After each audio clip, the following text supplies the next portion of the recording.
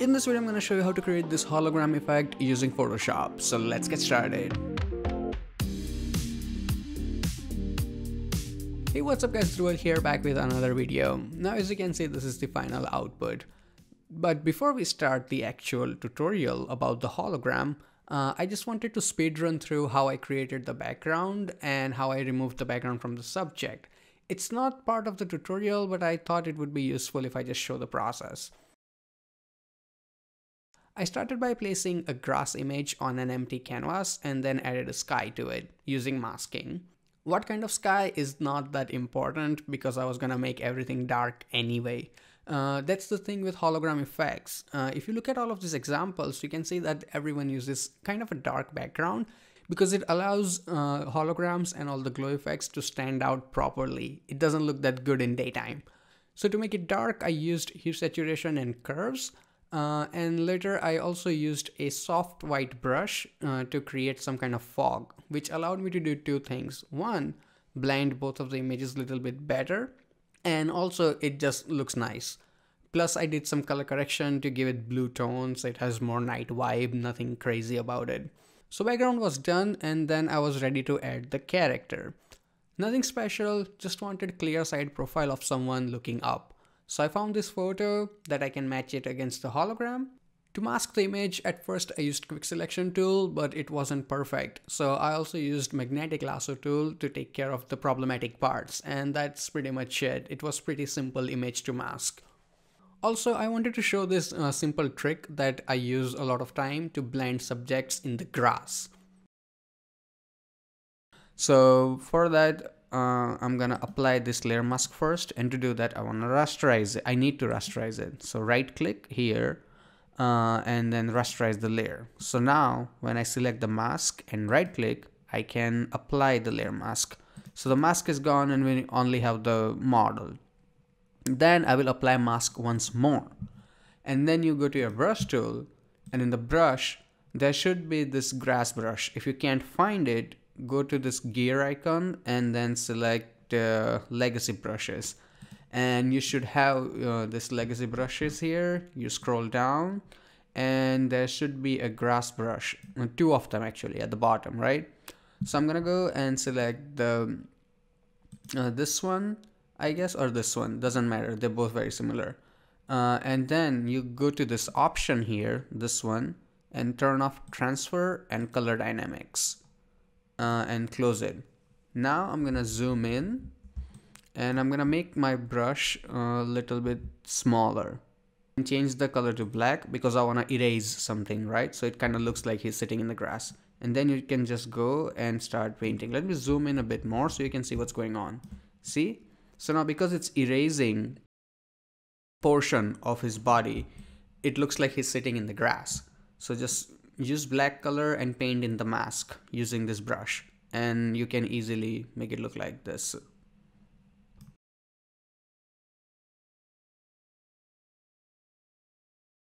Now let's add the Instagram screenshot. So file, place, and here's the screenshot. Place it. To get it black like this, all you have to do is turn on the dark mode in your Instagram profile, and then you can have this interface. So now to make it look like that it's actually in perspective, you have different options. So you can right click and you can select perspective. Another thing that I like to do is just, let's start with the perspective actually, you know what? Make it a little bit like this and a little bit like this. And then I like to play around, actually, let's make it a bit smaller. And then I like to play around with the corner. So what I will do is I will hold Control, Alt and Shift, and that allows me to manipulate it manually like this without constantly going into perspective. Not only that, but I can also just hold my Control key and make it like a bit more distorted like this. So take your time and make it look as nice as you can.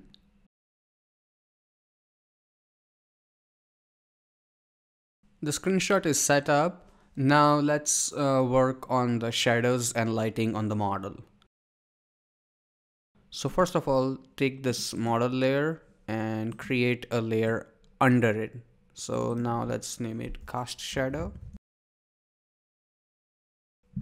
Take your brush tool and make the opacity like what, 40-50% or maybe even less, and make sure you have black color here and start painting some shadows with a really soft brush.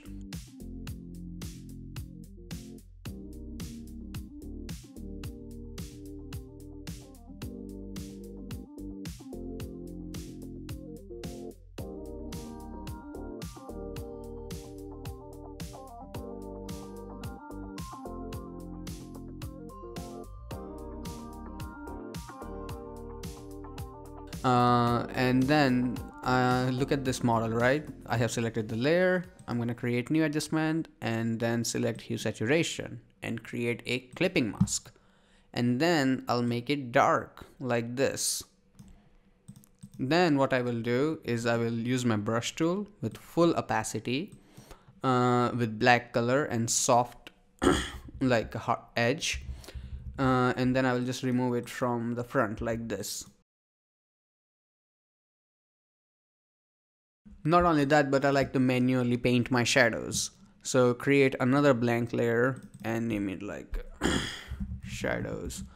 Right click, create clipping mask. So now whatever I paint, it will stay here, right? But it's too strong. So change the opacity to like something like 19 or 20 and then start making this portions a bit darker so he blends in better with the surface and everything.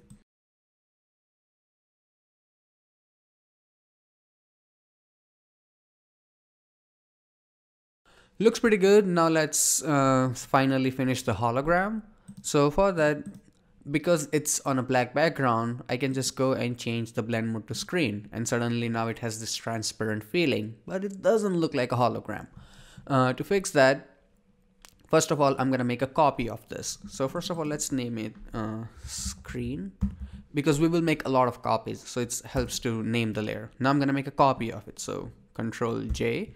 So we have a copy, and this one, it will still stay screen, but I will apply a layer style on it. So you can double click on the layer and here select inner glow. So when you apply inner glow, let me increase the size so you can see what we see. Now it gives it kind of a feeling that there is some highlights coming from the edge and gives it a bit more definition. Looks nice. And then hit OK. Now I'm gonna make a copy of this. So Control J, and I will rename this one to Blur 1. So now we don't need this inner glow. So I'm gonna go and just delete that. Just drag it in the bin, you can delete it. And then I go to filter, blur, and I apply Gaussian blur. So first I'm gonna apply something like 100 pixels and then hit OK. Then I'm gonna make a copy of it. So I'm gonna again Control J, but this time I'm gonna change the blur value. If it's a smart object, you can directly edit from here or you will have to apply again. So I'm just gonna double click and then make it 400. So it's like really bright, maybe even more. So like 450. So not bright, but like a large. So it gives it kind of like this environmental glow. Now let's make a blank layer. So create a new blank layer and rename it transparent or something like that. So I want this area to fill with white color. So I'm gonna hold my control key and then click on this original screen layer. Do you see? So this layer is active, but I hold my control key and I will click here. So it will make selection of this. Again, this layer is active, this transparent, the blank one we made. Then you go here and select your paint bucket tool. And then you fill it with white color. So fill it, Control D to remove the selection. And then you change this blend mode to soft light or overlay, depending what works for your screenshot. So I'm gonna change it to soft light, and then I will reduce the opacity to 0.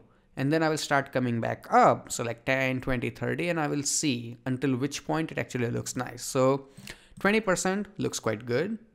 Now we make one last copy. So again, do you see this, your original screen layer? Make a copy of that. Control J, right? And you take this and you put this all the way on the top. So when I zoom in, you can see that it gives it a little bit more definition and makes it less blurry and more like a glow of light. But it depends. If you don't like it, don't use it.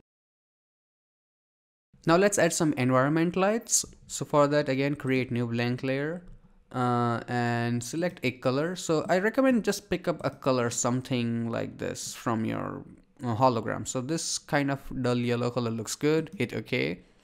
And before you start painting, you can also just change the blend mode of this layer to overlay and get your brush tool, make the 100% opacity, and just start painting right here like this. So you can make it look like the light is coming from the hologram.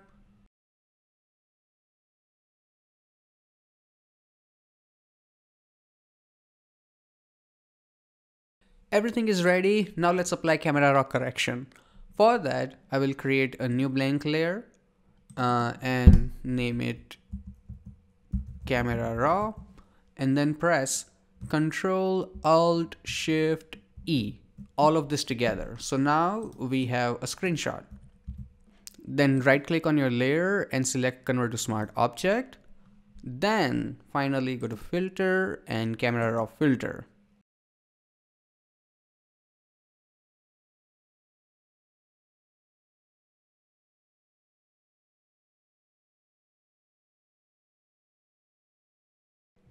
Looks good, confirm it. Now one problem with this is that the skin looks a bit too yellow because of all the saturation, and we can easily fix it. So create new adjustment layer and go to your hue saturation, and here in the masters go and select red, and then you can reduce the saturation so it will be like less on his skin. So this is with and without. So that's a quick fix. And you can have like vibrant image without any problem. So that's it. This is how I created the hologram effect. So I hope you found this video useful. If you did, hit that like button. And if you want to check out more content by me, you can subscribe to my channel and turn on that notification icon. So every time I upload a new video, you will get an update. So till then, goodbye, take care, and have some fun with Photoshop.